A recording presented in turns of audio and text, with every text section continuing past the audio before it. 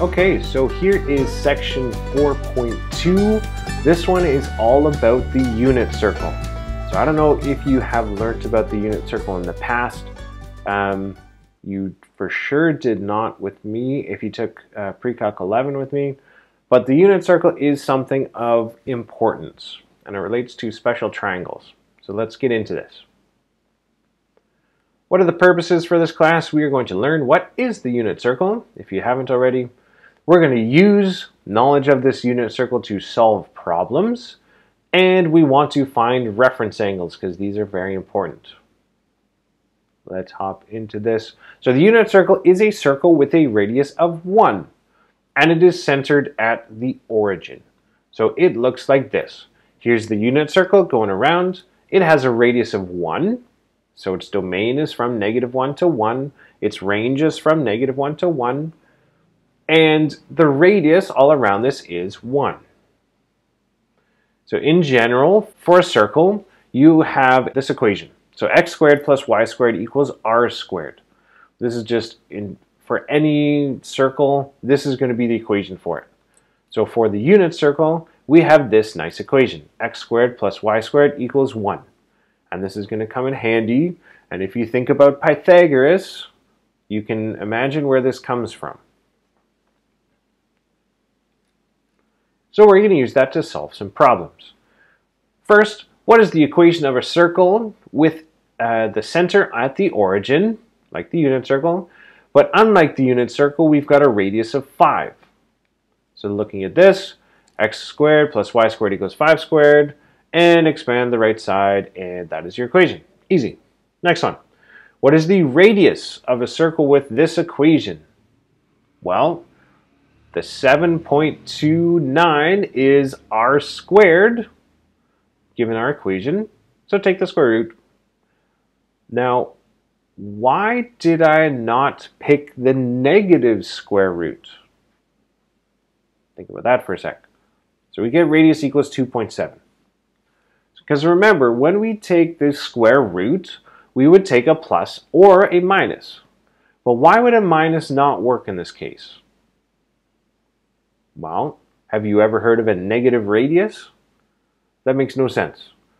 So you'd always want to have the positive value of the radius. So this is the case where taking the square root, we're just looking at the positive. Try another example here. So we have a unit circle. We want to know what is the x value if the y coordinate is square root 3 over 5. So because it's a unit circle, we've got this equation, and we just need to solve for x. So expand out the squared, put the x squared by itself, take the square root, and we get that x is plus or minus the square root of 22 over 5. Now the question is, do we just take the positive value in this case, like we did the radius, or do we take the positive and negative? So if you think about our unit circle, if I've got the y coordinate is this positive value, I actually have two solutions. Well, why is that? Take a look at this unit circle. I've got a positive x value on the right and a negative x value on the left, and both of those have the same y coordinate. So I have 2 points. This kind of looks like a Spider-Man face. Okay. So this is why there can be two solutions in this case. Let's try another one. So where you have a unit circle again, you're given the x coordinate, we want the y coordinate, and we're told the angle is in standard position and it terminates, or it's located, in quadrant 4. So we use the same equation, solve for y squared, take the square root. Notice this time I'm just putting negative. There's only one solution. And the reason for that is because it says that it terminates in quadrant 4.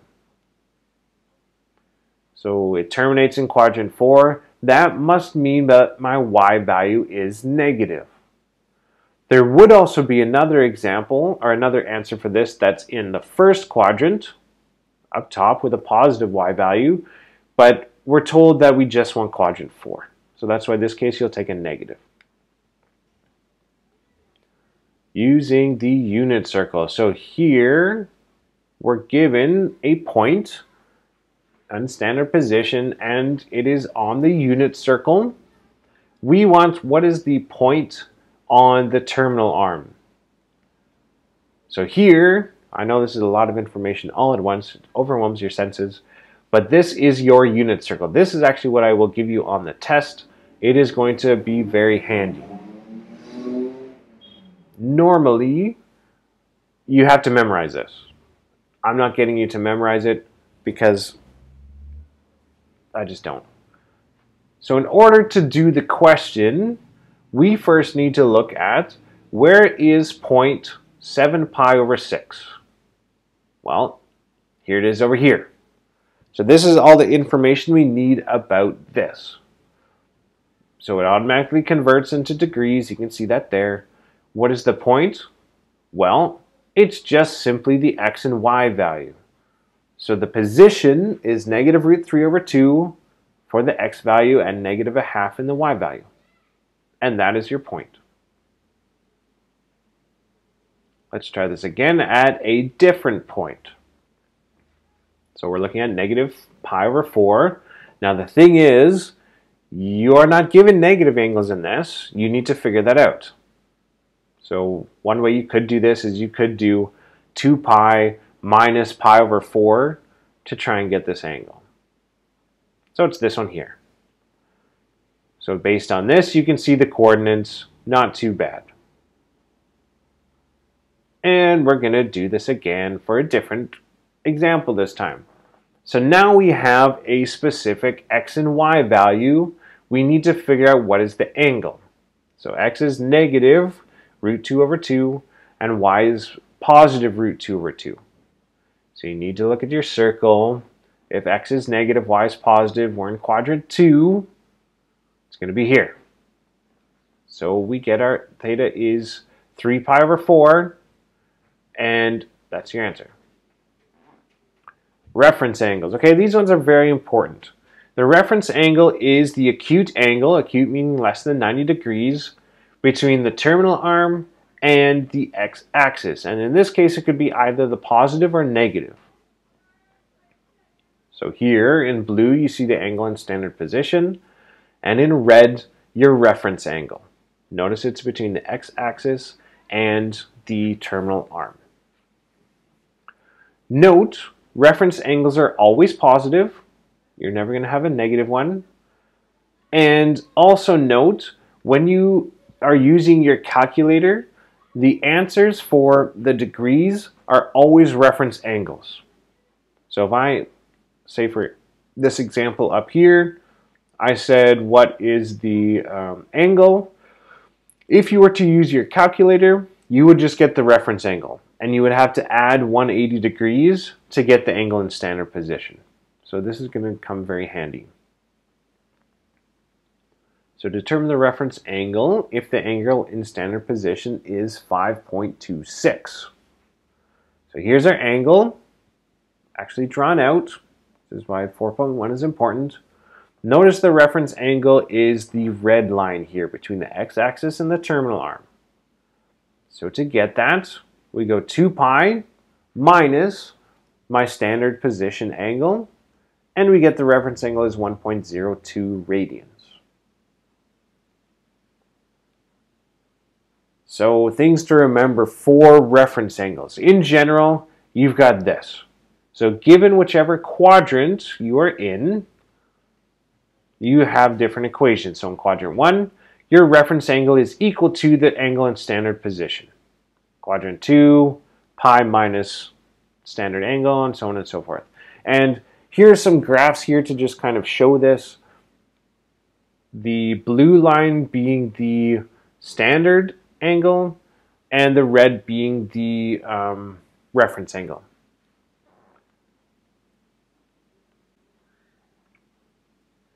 So there you go. That is the those different tidbits on how you would use this with the reference angles. And this is going to become very important when we start solving equations in some later units or later sections in this. You'll need to know these things well, and you have to memorize this. I'm not going to give you this on the formula sheet. So that is that. Again, reference angles are going to be very important, especially in the future. So you will want to get to know those well because you're going to use it very frequently, and it's not coming on the formula sheet. So there is 8.2. Okay, so this lesson, I've got a treat for you. This one has to relate to everyone's favorite thing, which involves eating. The random fact for this lesson is that your tongue has taste buds that taste specific parts on specific, or taste specific flavors on specific parts of your tongue. So there's a part of your tongue that can detect sweetness, there's a part that can detect bitterness, a part that can detect salty, and I forget what the other one is. But there's different parts that detect each type of flavor. So once you understand which part works for which, you can know the type of food and know where to process it in your mouth to get the fullest flavor. So there you go. Now you have an extra tip as to know how to eat your food properly, because you've been eating wrong this entire time.